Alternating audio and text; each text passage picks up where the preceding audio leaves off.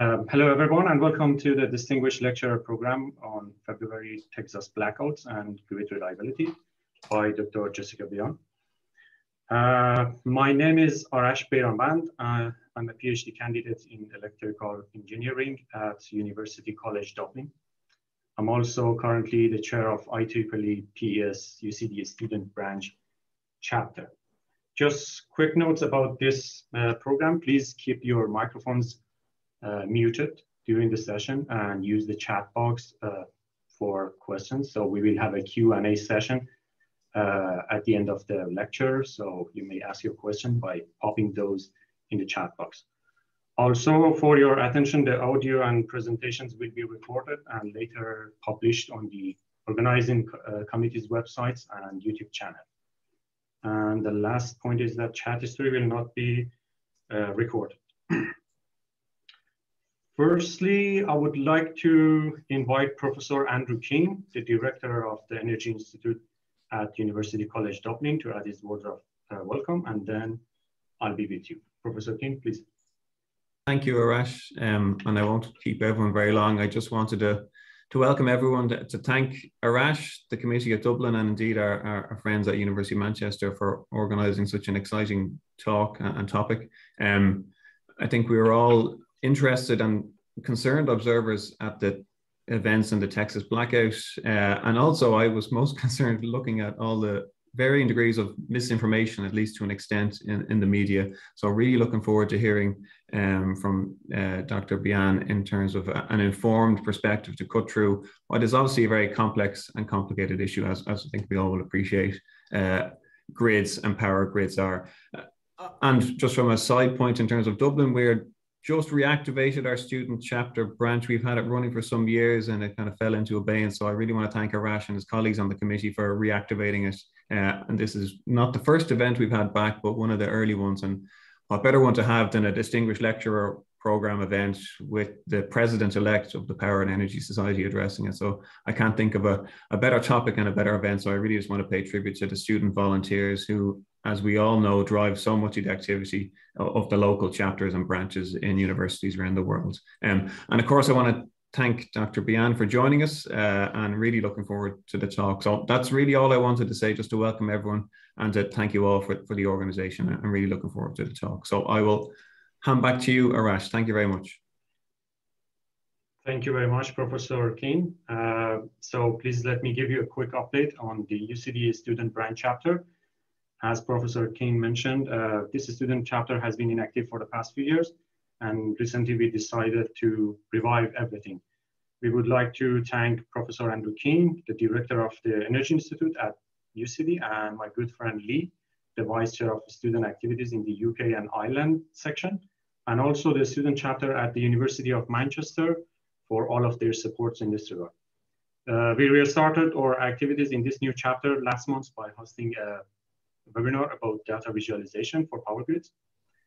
And as you can see, currently this student chapter has 3 members. I myself, my good friends, Mohammad Afkusi, the vice chair, and Federico, the secretary. Now I'm going to ask my good friend Kiai from the University of Manchester to add his points about the SPC at that university, and then I'll be with you again. Thank you, Arash. Hello, everyone. My name is Ke Wang, and I'm currently chairing the IEEE PES Student Branch Chapter at the University of Manchester. We are a student committee based within the Department of Electrical and Electronic Engineering at the University of Manchester. We were formed in 2012, and we has had over 100 student members till now, and we are one of the most active and best performing student branch in the UK and Ireland region, and this can be reflected from our past achievements and awards. So you can see our channels of website, emails, and some social medias. And Arash, please, next slides. So these are the current members of the committee. We have 8 members, active members, who are PhD students and undergrad students. And our academic advisor is Robin Priest. And Dr. Robin Priest is also with us today. And I also want to give one word about Jessica's history with Manchester, because she delivered a DLP lecture in 2019 on regulatory aspects of implementing advanced technology. And she also gave a talk this year with Manchester about Women in Power initiative during the past day webinar. So we really appreciate Jessica's efforts, and this is our honor to host her again to give this webinar. Thank you. Thank you very much, Kia. So jointly with the student chapter at the University of Manchester, it is our great pleasure to welcome Dr. Jessica Bian as our today's speaker. Dr. Jessica Bian is the president-elect of the IEEE Power and Energy Society. She's a visionary leader and architect, has spearheaded electric industry and reliability metrics and grid risk assessment. Currently, she is the vice president of grid services at GridX Partners. Before that, she was with the Federal Energy Regulatory Commission. And previously, she was the director of performance analysis at North American Electric Reliability Corporation, NERC, in Atlanta, Georgia. Under her leadership, a total of 18 industry-wide reliability indicators were established to determine grid reliability, adequacy, and associated risks. She is widely recognized as a pioneer and trusted world leader in the field. She earned her bachelor degree in electrical engineering from Taiwan University of Technology, China, Master of Science from the Electric Power Research Institute, Beijing, China, and PhD from Tulane University, New Orleans, Louisiana, USA. She was also the PES secretary from 2016 to 2019. So thank you very much. Please follow both student branch chapters at University College Dublin and also the University of Manchester at these addresses. And please do not hesitate to contact us if you have any questions. So now I would like to hand it over to Dr. Jessica Bian. So Dr. Bian, whenever you're ready, you may start. Thank you very much. Thank you, Arash. This is a very warm introduction, and I hope you all having a great summer. And here, this is the last week of the summer, so enjoy. And I appreciate having me here, and thank you and Kei for organizing this particular event and hunt me down for the information. And also wanted to thank Robin and Professor King for your advice and support. This is the exciting time for all of us. And if we look at all the studies, all the electrification, right, all the trends that we have, at least here in the United States, we expect by 2050, our demand, our load will double. And our transmission system will triple. Just think about the change and transformation to our infrastructure, particularly to the grid, transmission and distribution. And you'll see, and also this is, it's like a key, we're also getting all the great edge technologies, AIs, machine learning, and robots, sensors, and millions and sensors into our grid. So you all would take this into the future. So you are future, so I'm excited to share what I know with you so that we don't have to see this type of event like the Texas one again. This is a very sad and tragic event. At least we know 200 people died because of this particular event. So now I'm gonna share my screen. Okay, so I'll, if you have any questions, please enter the chat. I'll try to answer towards the end. All right, so let me go to my slides. Can you see it now? Yes, I can. Thank you, Kay. So let me do, all right. So here's the topic. I have several topics, and this is a topic Arash and Kay picked up. So I think this is very timely. So I will go through the events quickly and also talk about the causes and then the possible solutions and some, because I worked as a regulator. Of course, I started with my career as an engineer, as you are, right? I studied bachelor degree and I got my PhD all in electrical engineering. And then I joined Westinghouse Electric, and there I worked on the flexible AC transmission technology, or FACS. And so I kind of know the inverter-based technology, right, in transmission and distribution. This is booming right now. If you look at the worldwide inverter-based manufacturer, and their stocks are booming. So again, this indicates our industry is transforming into a more less inertia and more I would say many stakeholders and players that are coming into our traditional grid. So this is an exciting time. So let me share this particular story with you. Before I start, because like I said, I was a regulator, so we like to use this as a disclaimer. So the viewers, the views expressed here are only mine. It does not reflect PES or any other like my company. And some of the, and also there's the Federal Regulatory Commission, Energy Regulatory Commission, and other entities here, they're doing the official investigation. So hopefully the reports will come, official root cause analysis will come out later this year. So that's why I'm saying here's the events data and graphs are still in early stage. It's not, it's published by the grid operator, the data that I have. They could tweak a little bit. So we'll see that by the end of the year.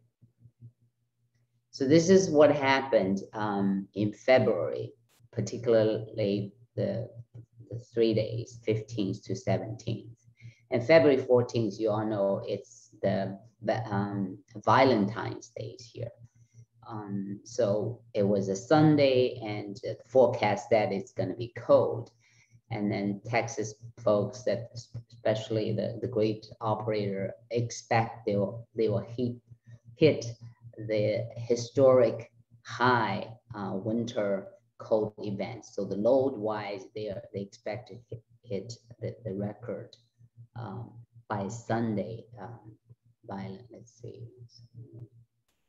Okay, so by Sunday evening, and amazingly, they were able to meet that demand. ERCOT is the grid operator, and I worked there for about 5 years in 1997. Let's see, 1993 to 1997. So I was there. So I kind of know the history, the origin. So I'm glad you picked this topic because like I said, I work in that grid operator place for a while. So I know the culture, the history, the politics. Of course, I was trained in particular science and technology, engineering side. So of course I know how to run the system, how to look at the power flow dynamics, and ERCOT at the time, they started market, energy market, wholesale market as well. So I was there, I know the market rules. So now fast forward now to this year. the February, like I said, Sunday was Valentine's Day, and this is the traditional kind of a day that we gather together, and also Texas expect to have a cold evening. So like I said, amazingly, they were able to meet that particular record high without shedding any load. So I assume that they probably all had a big relief, and without thinking, I mean, the nightmare actually was coming soon right after midnight. And this picture, I just want to show, this is not just the Texas. In 2012, I lived along the East Coast, and we had Superstorm Sandy. Same thing. My house was without electricity for 7 days. That was in October. So it's not like Texas could have an extreme weather event, and everywhere in the world could have the same event. The question is why we got to see that tragic results. So here's the what happened after Sandy in October 2012. You can see here's New York City, and people using the diesel generators. The folks here tried to charge their phone using the bike, or they went to the pizza place on the street and tried to charge the phone. It was chaotic. Like I said, my house was without electricity for 7 days. So because this topic that I have is between the Texas event and reliability, so I'm going to touch reliability a little bit. And how do we define it? What's the official way or the legal language for reliability here in the United States? And you know that reliability has as many parameters or variables around it. So we have resources, generators, transmission, distribution, and we also have a weather. We do the forecast. Now we have the new renewable energy, all those, and plus culture and politics and laws. They're all part of this reliability equation. Okay, so we know that the first power plant was built about 130 years ago. At the time, the power plant was built close to load center, like New York City, Chicago, London, all those places where the loads are. But as the industry grew, as people see the electricity was such a wonderful thing to have, so they started trying. You can't build every power plant, right? In every neighborhood, they start to connect. And the reason we're doing that is a cost effectiveness and reliability and safety. By connecting together, we're helping each other and also bring the cost down. So these are the four giants. They kind of came, we all know Thomas Edison and Westinghouse, and then Tesla came up with the AC. And then this guy, Samuel Insull, I just wanted to kind of give a brief story on it.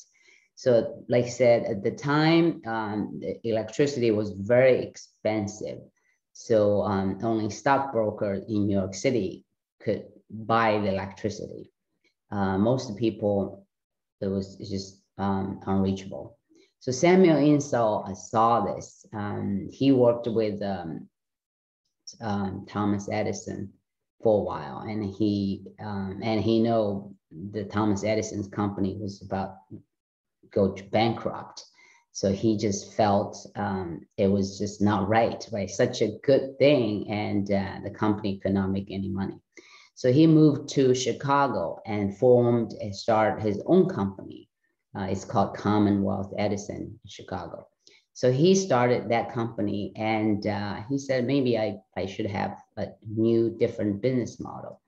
So one time, here's a story says, he went actually back to London, and he saw there's a stamp, like when you go to post office, where you put a stamp on your letter, you mail, it's a flat rate. It goes the same rate goes to the entire country. So he got the similar idea. He said, maybe that's what I should do, is I have the same rate to all the customers and also make that affordable. Then I'll charge on top of that, maybe let's say 10%, I'll make a profit, but it's a guaranteed profit. So he went back to Chicago and talked to the city government, and the government said, yeah, sounds like a great idea. Let's just try it. So from that time, that stamp rate, the business model has become a traditional or standard business model until today. So if you look at your electricity bill, most of them are deregulated. You'll see the generator, right, the energy and the transmission delivery and distribution delivery. These three like main charges. Maybe some of them, they have renewable surcharge as well. So those are the ones, but it's a flat. And if you look at in detail fine prints, you'll see on-peak and off-peak rates. And those are kind of refined and adjusted later on. But at that time, Samuel Insull said, I will build the power plants and get them connected so that everyone, every household, they can afford, and also they can enjoy this wonderful service. So he did that. And so he went out and borrowed all the money and built it, and then collect extra 10% around that. Collect that extra percent. That was his guaranteed return.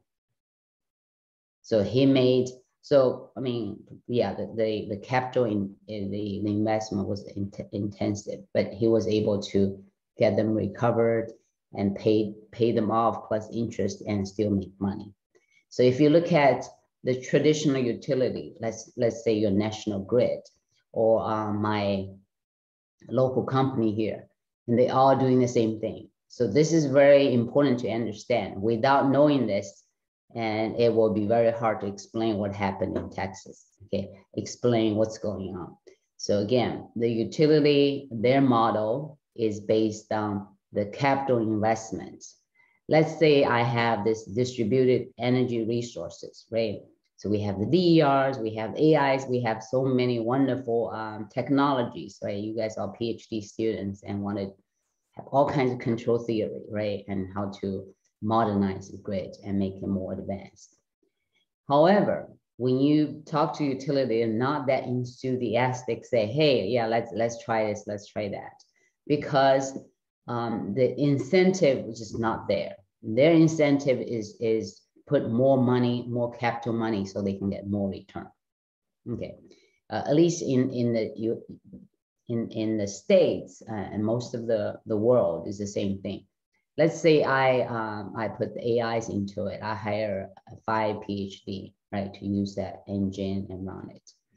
Whatever the cost of the utility, hire the PhD students and buy a new software, EMS, data analytics, and all those things, and they don't get any penny, or they do not get any revenue, or they do not earn anything extra. So let's say they spend $100 million to hire people to do maintenance work at switchyard, at substation, buy relays, transformers, everything. And they just get that $100 million back from ratepayers, no 10%. So their incentive is to build and build.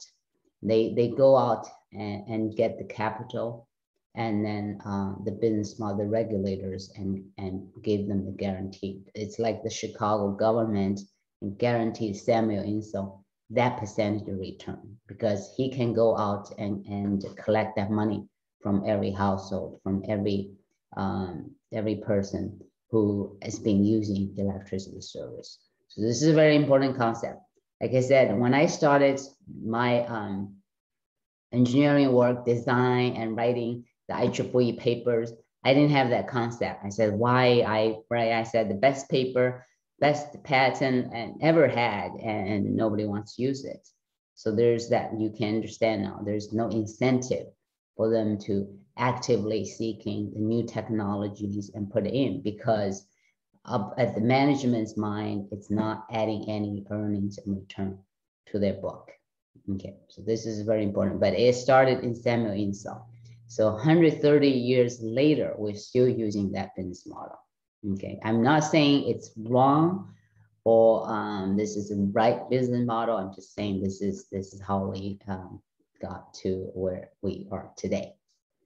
All right, so let's look at some of the big events in the USA. 1965, we had huge Northeast blackout, including New York City. So because of that, so the country started a volunteer organization called National Electric Reliability Council, or NERC, and says, oh, okay, let's industry talk it through, let's come up with some best practices or volunteer policies and see if we can follow that so that we can avoid blackout. Unfortunately, 1977, another one, another New York City, big, huge blackout occurred. So then in 2002, just think how many years it took, 2002, and this organization, they said, okay, some of the policies, voluntary standards, like N-1, we all know N-1, right? This is like black starts and all those standards became mandatory and enforceable in Canada, because that event actually brought the city of Toronto down as well. So that's why Canada started the first. And in the States, they still didn't want to do anything. It was still voluntary standards. Not until 2003, we had another historic blackout, including New York City, Canadian folks, lots of folks. You probably heard that it started with a tree trimming, right? The tree was not trimmed on time, and plus the operators, the state estimator tool, the situational awareness tool, alarm was not working correctly, and then plus really malfunctioned. So those are the three big contributors to the 2003. So the regulator had enough, says, okay, you guys, we gave you the free pass to 1965 and 77, and you just cannot discipline yourself, give another huge blackout. So what they did, they came up with a law says you guys have to follow the mandatory standards, cut the trees, and we have to check your N-1 planning. We have to look at your operation, emergency preparedness, situation, all kinds of standards. So in 2005, 3 years after, and the US regulators, they came up with a law called Energy Policy Act of 2005, and they want to create this ERO, Electric Reliability Organization. So this organization, just the reason I'm giving you this has nothing to do with engineering. You can tell, right, from just reading that. It's not because that we didn't have the right equation or we didn't do our analysis right. So these are the lawyers. They're making these policy changes.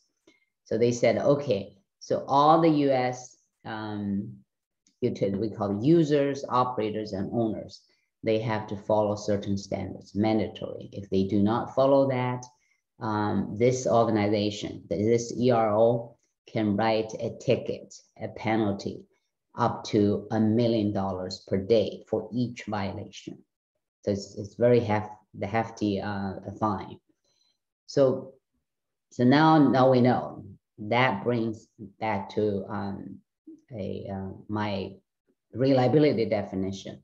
So here in the US, it's the lawyers. This is in the law books. If you look at the law, so every standards, everything that we built, if you look at our electricity bills based on this legal definition. Lawyers like to use words, right?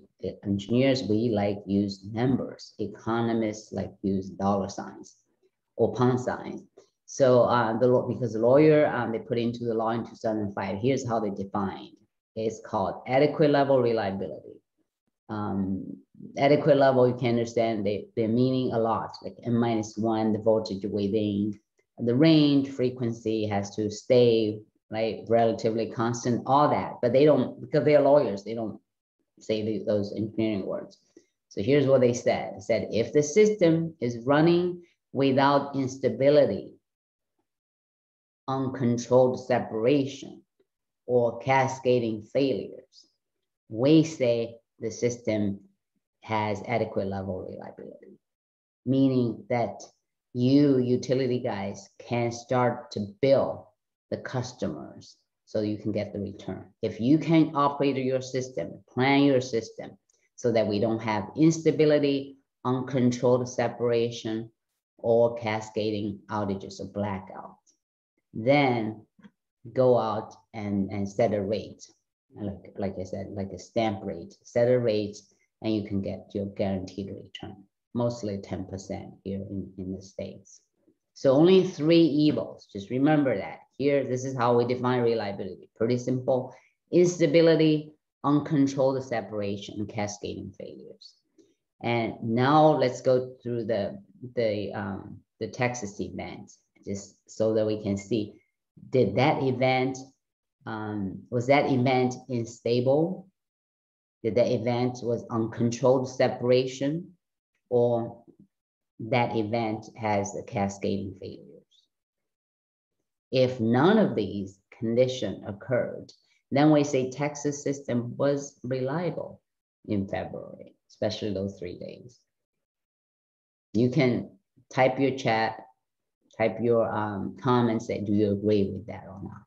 But according to this legal definition, Texas, during those 3 days, during that week, did not go unstable, did not have any uncontrolled separation, right? And didn't go, didn't have the cascading failures. They had a controlled blackout, controlled separation.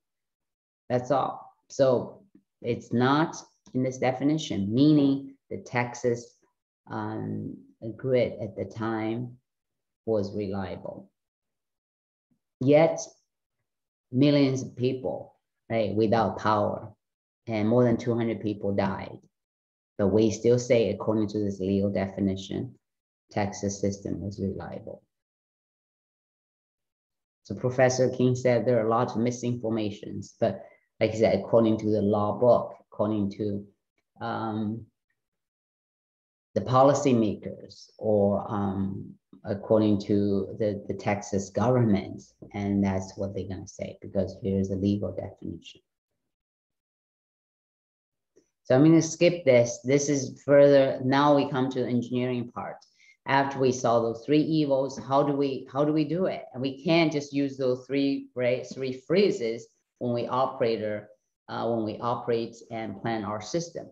So what we did, what engineering community did, is we kind of turned those 3 words into these 7 more refined engineering terms. For instance, like BS, frequency is maintained, voltage is maintained, the adverse reliability impacts rate, and restoration, transmission N-1, and resources has to be adequate.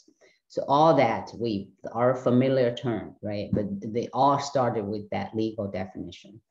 And I highlighted this particular one in red. This is where the Texas event fits. It's adverse reliability. For instance, we call the low probability disturbance because it was extreme weather events like hurricanes and all that.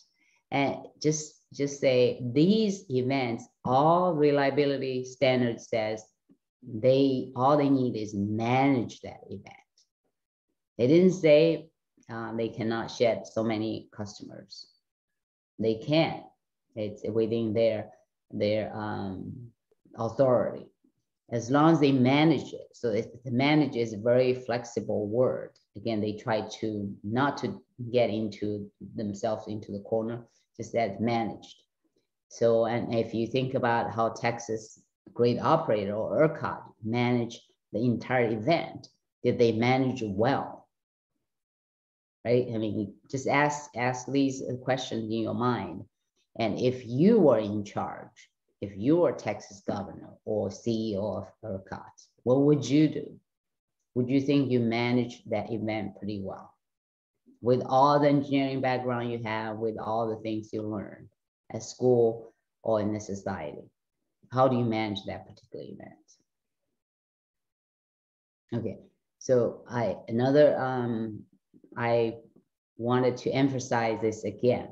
If we try to understand Texas events or any events within our industry or the industry, we have to look at history. I started with Thomas Edison, right? How we started the raids. And you can see the Thomas Edison science technology started first, then the business strategy, business model, the stamp rate, then law and courts. Now we have blackouts. So the consumers and customer, they go to the court and sue these companies like Pacific Gas Electric here in California, right? They didn't do the maintenance right. They caused the wildfire. And so they, the customers sued them. So this all part of the rates, part of how we build our system, how we plan our system. Then regulatory policy as the after blackout, mandatory standards, and politics. So I can give you tons of example on how politics impact, and you'll see that later as well. The culture. So one of you'll hear a lot, why Texas was kind of standalone, why they don't want to connect with the west part of the country or east part of the country, because the culture, they wanted to be on their own. They don't want to have any government or federal government to intervene what they do.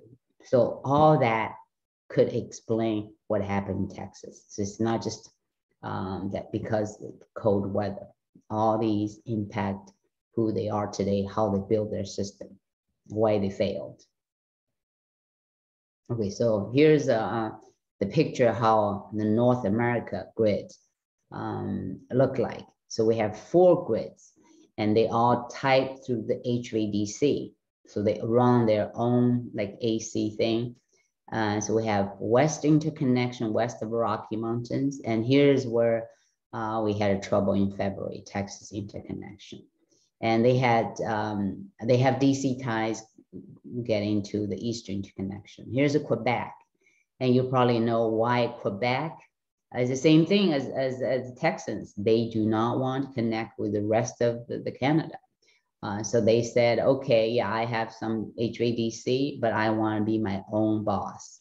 So they decided to form their own grid. So that's why we have 4 connections in North America.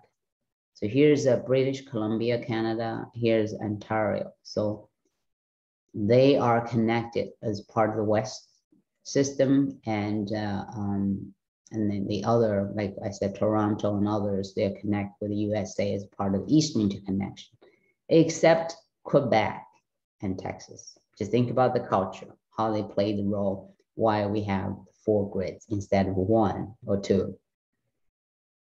And they are very small compared with these 2 giant interconnections, but they still decided to go their own way. Here's the energy markets. You probably wanted to know how the markets did and all that. So the Texas has its own energy market. And then we have California, and for PJM, I worked at PJM for a while. There's some big the markets here.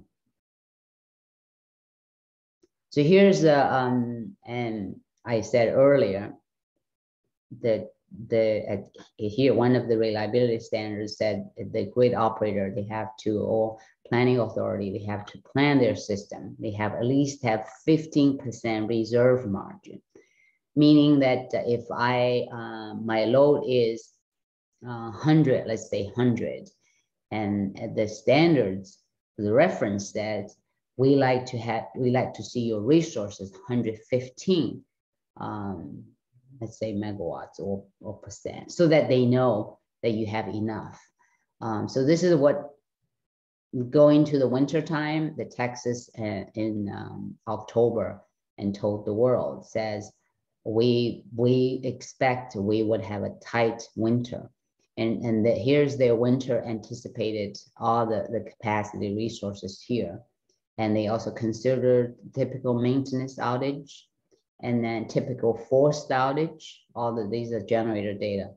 And then look at this extreme condition. They actually predicted and said, well, maybe we probably would have some extreme conditions. Then we have less generators. And then other capacity risk adjustments, anything others. So, and operational mitigation. So they could have some some units they can call like reliability must run units and add those. So all together, and they said we can cover 67 gigawatts, right? Under the extreme winter peak condition. And normal, yeah, of course, we don't have any problem because they are expecting 82 gigawatts.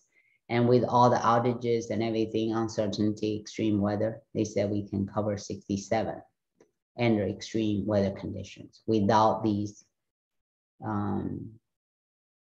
forced outages and others. Okay, 67, right? So going to the winter, they prepared.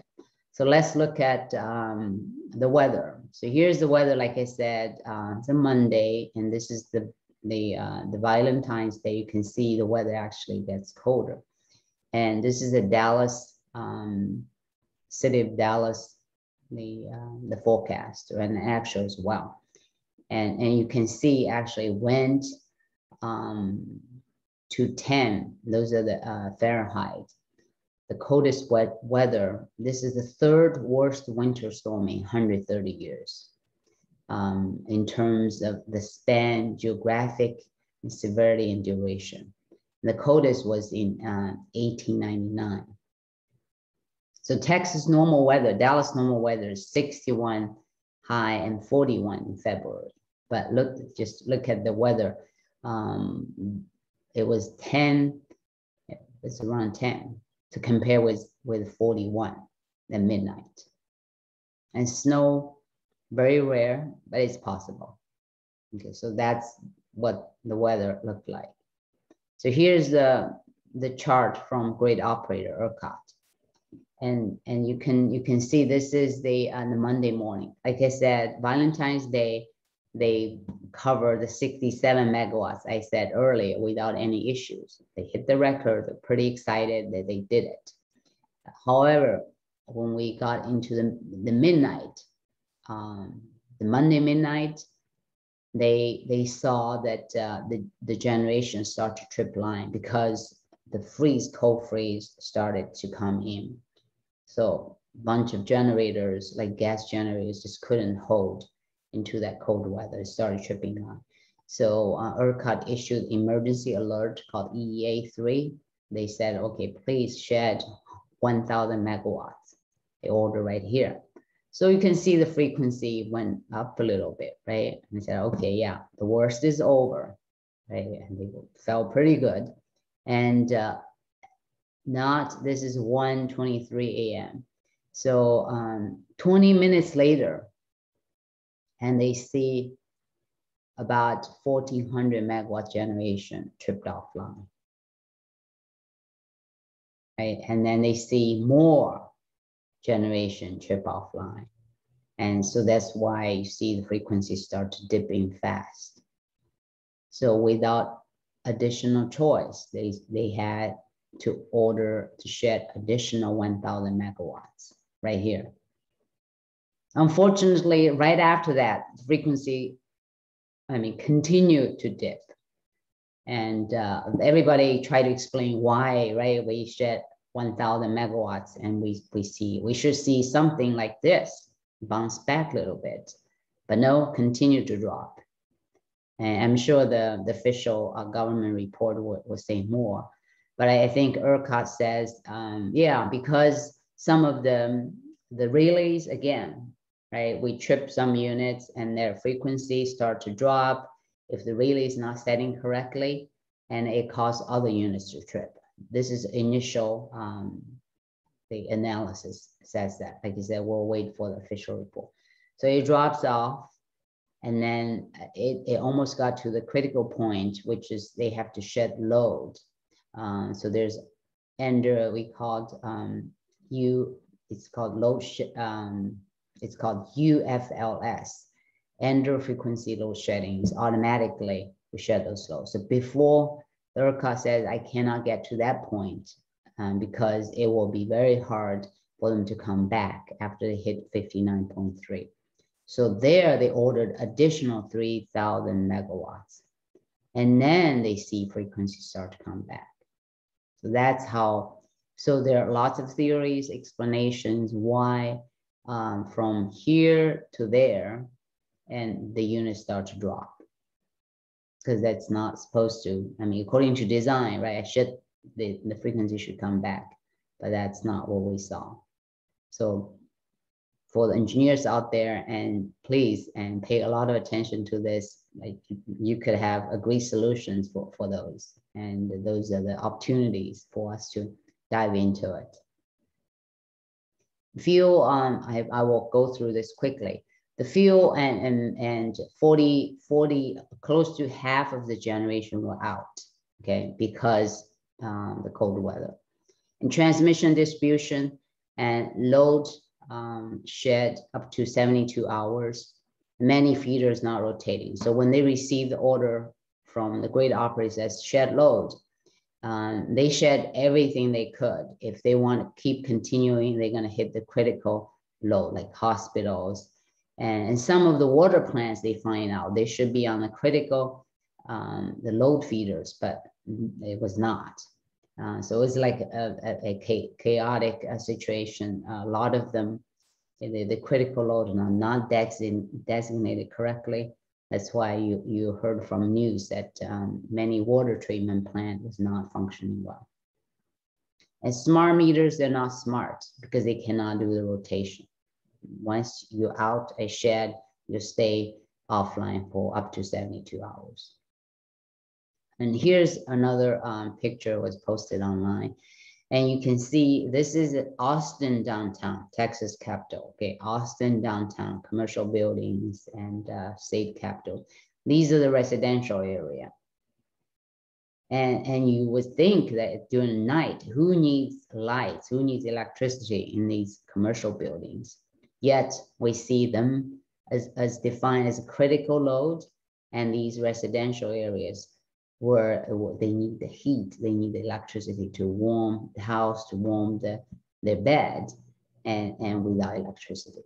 So there are lots of issues here as well. Demand side, well, people could say, yeah, what happened to demand side? They could share the industry load, commercial load, right? Yes.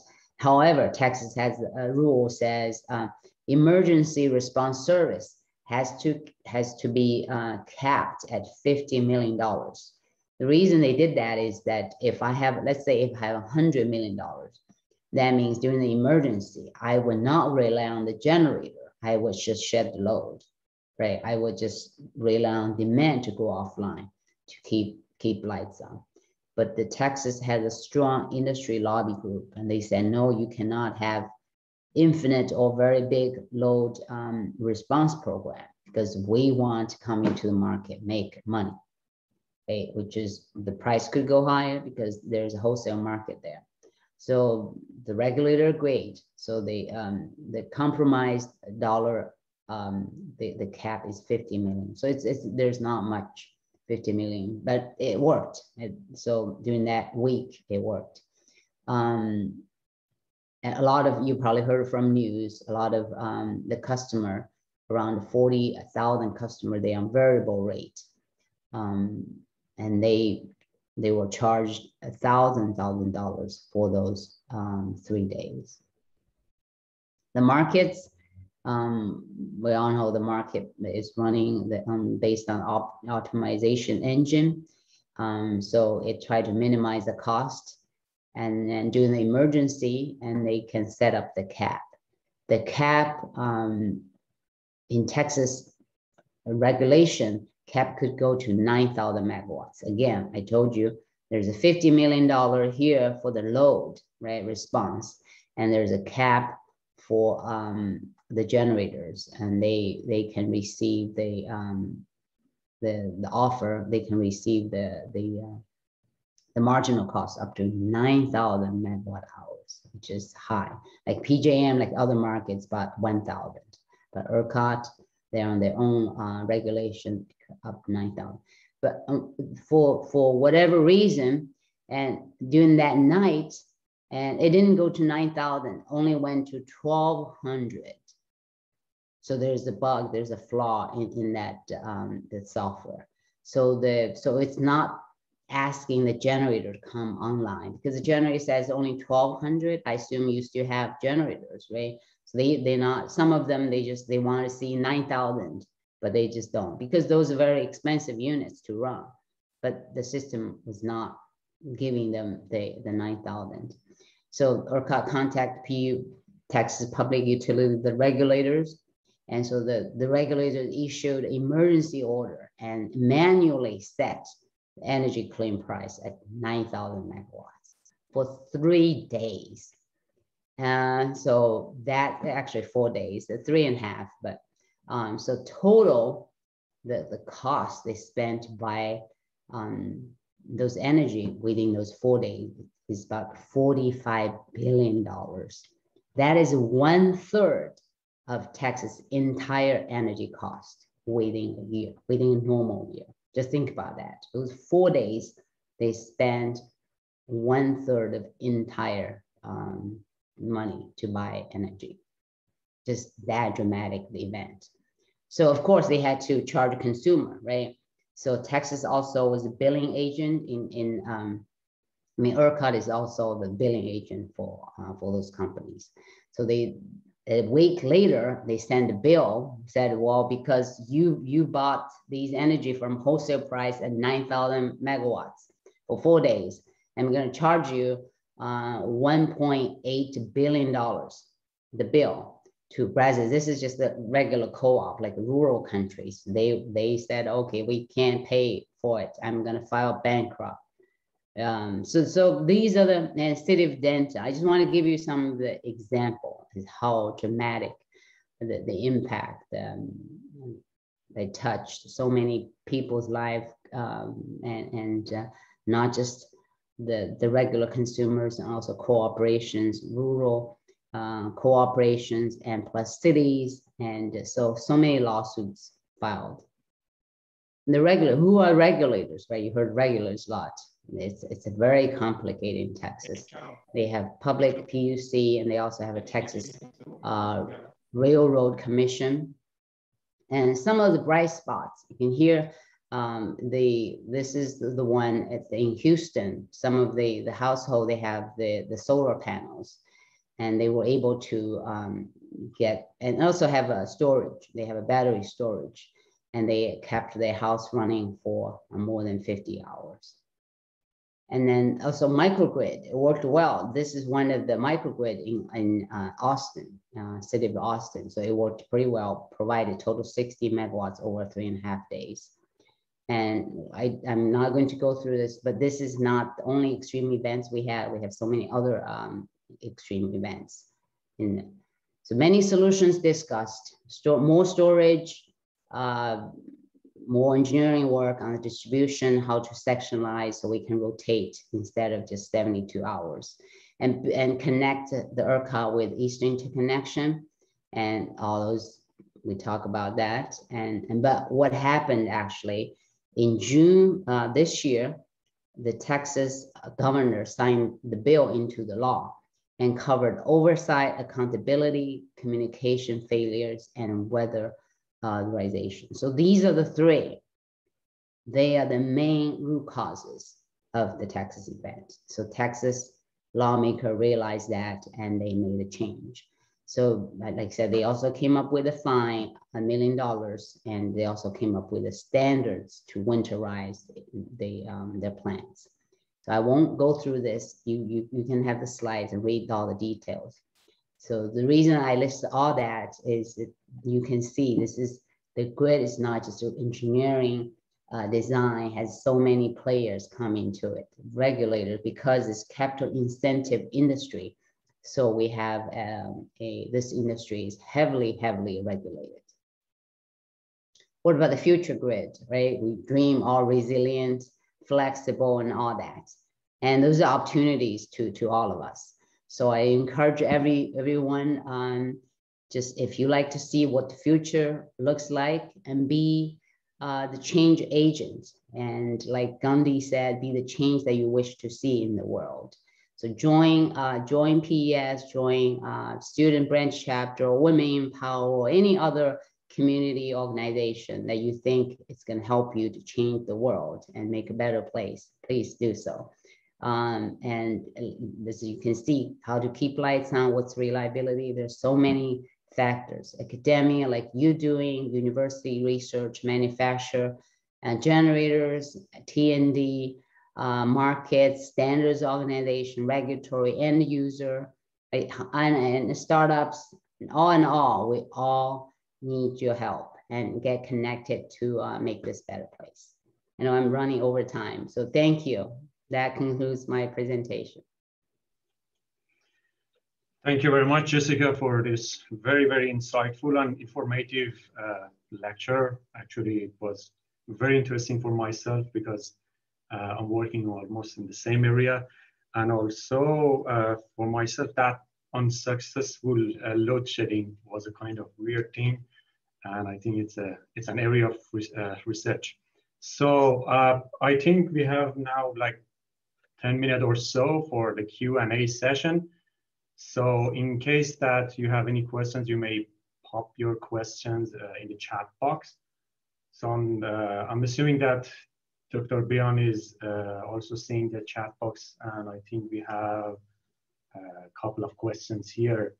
So let's go for maybe the first point is by Robin. Sounds like the definition might need an update then. So that's a point. And in the first question, if you want to add something here, you may go ahead. Yeah, is the first one, do you think the limited legal definition, is that the first one? Yeah. Okay, is the motivation? Yes, I mean, who wants to pay more, right? Especially here in the States, because electricity is cheap. They range from 6 cents, the US cents, to 36 cents. In Hawaii, has the most expensive electricity. It's 36 cents per kilowatt hour. And in, say, Georgia, in Texas, 7 cents. So it's very, very cheap. So it's just hard. And you said, okay, I don't like N-1. How about N-2? How about I built extra units, right, to cover all the extreme weather and winterize those plants? And yes, we can do it. But I don't think the politicians are ready to do it. And here's why, because most politicians are appointed figures, right? So if, or they through the election, they're appointed. So if they keep, increase the rates, those are the basic service that all customer or the voters wanted. So if we keep raising that, and they probably won't in office for long. So nobody wants to see the increase, like the water cost, the basic service cost, right? But some consumers, I think, because the climate change, others, and lots of consumers, they're changing their ways. So whatever we're doing is not sustainable. So we wanted to have a better environment, even though we're going to pay a little bit higher. So that concept is evolving. So you see more on that. Yes, so the cost, like I said, when I show the Thomas Edison, that chart, the cost effectiveness, low cost, affordable, and reliability and safety. Those are the 3 things and defined who we are as an industry today. So those are still 3 things. Affordable, because every utility, let's say I want to get a lot of AIs, I want to hire a bunch of PhD, right? Advance my grid. But all those costs has to go through the regulator's desk, and they approve the rates. They said, okay, yeah, next year you can increase 1 cent for each kilowatt hour, get the return. If they said, no, you cannot raise, yeah, they like I said, they don't have any incentive to hire additional PhDs or to do more advanced technologies into the grid.